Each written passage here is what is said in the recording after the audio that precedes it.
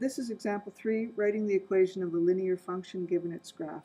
So we're asked to write an equation to describe the line and then to verify that that equation is correct. So in our solution, the first thing we're going to do is we're going to write down the equation we want to use.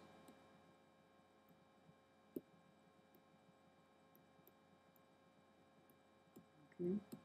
And then we know that that equation requires us to have a slope and a y-intercept. Okay, just to fill in the note here, we need to write the equation of a linear function. We need to know the slope, m, and the y-intercept, b. Okay, so what we're going to do is the first thing we're going to do is find where the line intersects the y-axis. So that happens here, and that is our y-intercept. So the line intersects the y-axis at 4, so b is equal to 4. The next thing we're going to need to do is determine the slope of the line. In order to do that, I need to pick 2 points on the line. I want to pick points that lie over top of where 2 grid lines intersect. Okay, so I pick these 2 points, and then I'm going to connect them with a right triangle. I'm going to use that right triangle to tell me what my rise is. So my rise is actually a fall, and it's equal to -1, and my run is 3. Okay, so from the graph, the rise is -1, and the run is 3. M is equal to rise over run, so our slope is -1/3. So m is -1/3, or put the negative sign out in front of the entire fraction like so. Substitute m and b into the equation y is equal to mx plus b, and we get y is equal to -1/3 x plus 4. So that, we think, is the equation of the line that was drawn in that graph. Part B says, verify the equation. Okay, so we were asked to verify that we've got the right equation. So how do we do this? Well, we go to our graph and we pick a point on the graph that we know the coordinates of exactly. So if we pick this point here, okay, we can say the coordinates of that point are, okay, the coordinates of that point there, the x coordinate is 6, the y coordinate is 2. So we're going to choose a point. We've chosen 6, 2. The next step is we take the equation that we've written, -1/3 x plus 4, and we're going to replace, or we're going to substitute in x is 6. Okay, so we're going to take y is equal to 1/3 x plus 4, and we're going to substitute the value 6 in for x. Okay, we're going to simplify that, and we're going to get 1/3 of 6. 1/3 times 6 is 2.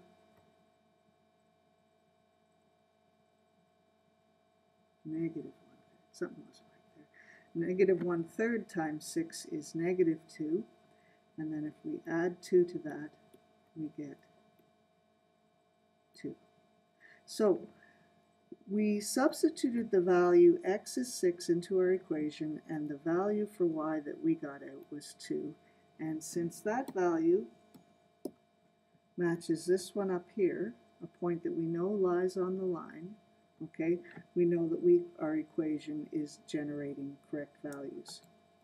Okay, so that's how you verify an equation. We've got practice 2 here, or practice 3 here for you to do. So pause the video for a moment, have a shot at writing the equation of that line in practice 3, and then when you come back, I'll get the answer for you. Okay? Okay. Practice 3, write an equation to describe this function and verify your equation. So for A, we'll start out with y is equal to mx plus b. Okay. We'll identify our slope, which is m, and we'll identify our y-intercept, which is b. So we start over, we go to our graph and we find our y-intercept. Okay, and so we say b is equal to -5, and then we pick 2 points to use to calculate our slope. So I could pick this point here and this point here, draw my right triangle in, and my rise is 2, and my run is 3. Okay, so my slope is going to be equal to rise over run, so 2 over 3. So now I'm ready to write the equation. I'm going to replace the m with 2/3, write down the x, and then I'm going to replace the b with -5. And then I'm just going to rewrite that using a subtraction sign. Okay, so now I have the equation, and part B of this question asks me to verify it. So to verify this equation, I need to pick a point that I know the coordinates of exactly. I know the coordinates of this point here exactly. So I'm going to pick that point, and the coordinates of that point are x is 6, y is -1. Okay, so then I'm going to take that value. So I'm going to choose B. I'm going to choose 0.6 and -1. Okay, I'm going to substitute into y is equal to 2/3 x minus 5. I'm going to substitute the value 6 in for x. Okay, so I'm going to replace x with 6. So y is equal to 2/3 times 6 minus 5.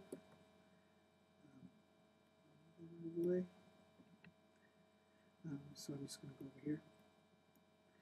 So y is equal to 2/3 6 minus 5 is going to give me y 2/3 of 6. So I'm going to take 6 and multiply it by 2 and get 12, and then divide it by 3 to get 4. So now I've got 4 minus 5, so y is equal to -1. So when I substituted the value 6 into my equation for x, I got the value y is -1 out of the equation, and that, this point here, matches this point here, okay, which I took from the graph, so that verifies that my equation is correct. Let's go on to our final example. So example 4, using an equation of a linear function to solve a problem. To join the local gym, Kareem pays a startup fee of $99 plus a monthly fee of $29. Part A of the question asks us to write an equation for the total cost C for n months at the gym. Okay, so n is our, I guess we would say, our independent variable, and the cost is the dependent variable. So we're going to say the total cost, well, it's going to be equal to the startup fee, which is $99, but we'll just write it in as startup fee. Okay, plus the monthly fee.